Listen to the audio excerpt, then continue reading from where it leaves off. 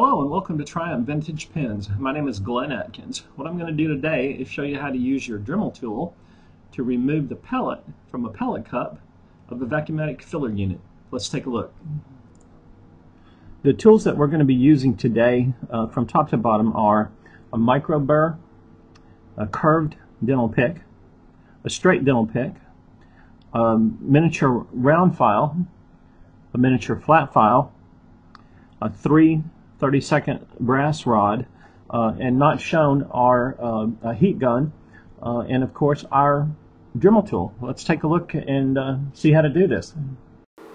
What you're looking at here is straight down through a 2x lighted magnifier, and what you're going to want to do is you're going to want to hold the Dremel tool steady and move the filler mechanism and the pellet cup toward the Dremel. And that's the key to success in this, I think, is to again hold the tool steady and move the pellet cup toward the spinning burr, and then drill down into the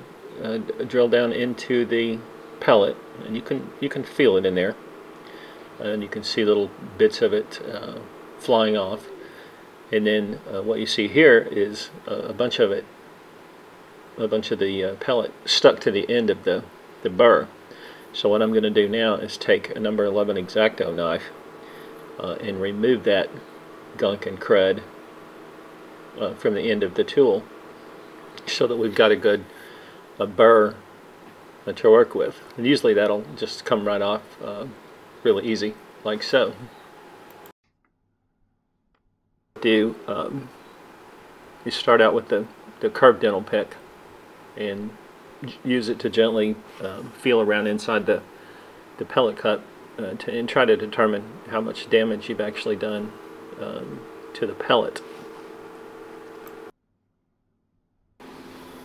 What you can see in there is that we've got quite a bit of the pellet left that we're going to have to continue to figure out a way to remove from the pellet cup.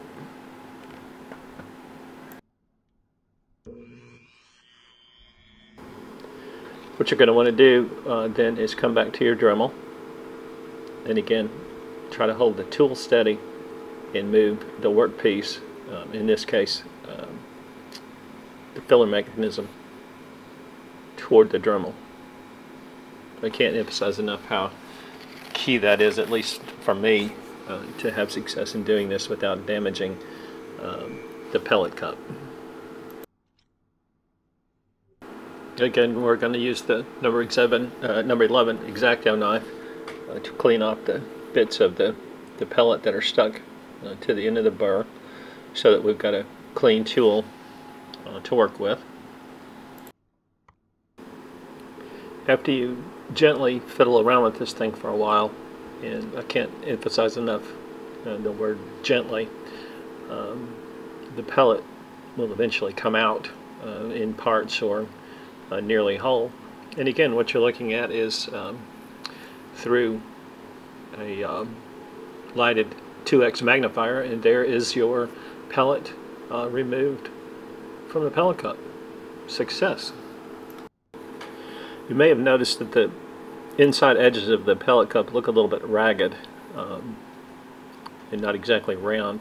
What you want to check for is you want to make sure that a 30-second rod will just go in to the end of that pellet cup. That's a tip I learned from Richard Bender over at richardspens.com. And that pellet cup is a little bit ragged. We'll take care of that in just a minute, but there is a picture of the remnants of the pellet cup. What we're going to do now is take our mini round file and just gently deburr the inside rim of that pellet cup and take the sharp edges of it off. What we're trying to do is take the edges of it off without making it any larger than it already is. Again, check it with the 30-second rod. Bit seems to be pretty good, but it's a little bit looser than I want, and I'll show you how to fix that a little bit later on in the video. Now what we're going to do is take our flat file and use it just to sort of round off the outside edges of the pellet cup and deburr those a little bit.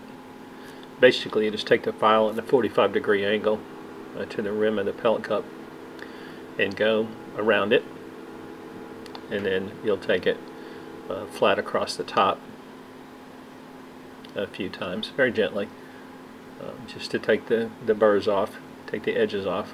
You don't want anything to be sharp and have the potential to puncture the new diaphragm that you're going to put back into the pellet cup.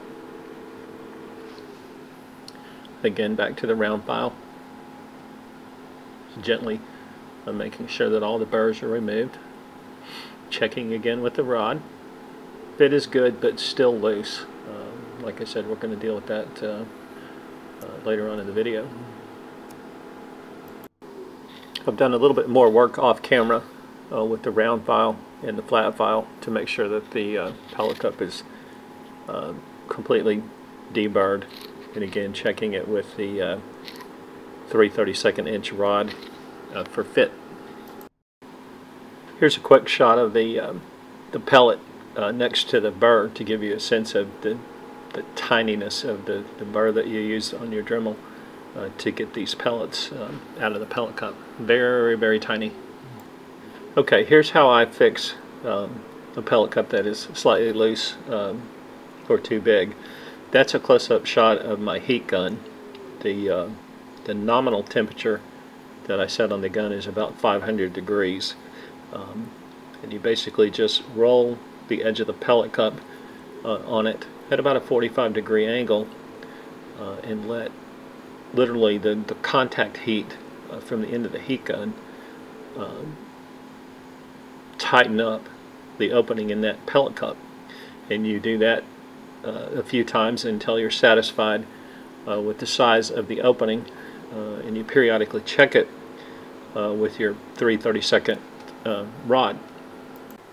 Okay, just for fun, here's a shot of the surface temperature of the outside of the heat gun that I was putting the pellet cup on. Looks to be about 115 degrees Fahrenheit. I remember the nominal temperature of the gun was set at 500, and the surface temperature of the outside of the gun is about 115 degrees Fahrenheit. How cool is that? Alright, that's it for today, guys. How to use a Dremel tool to remove the pellet cup from a Vacumatic filler unit. Hope you liked the video. If you do, please subscribe to the channel, hit the like button, and let me know what you think in the comment sections, and stay tuned. We've got some exciting things coming up. Thank you very much.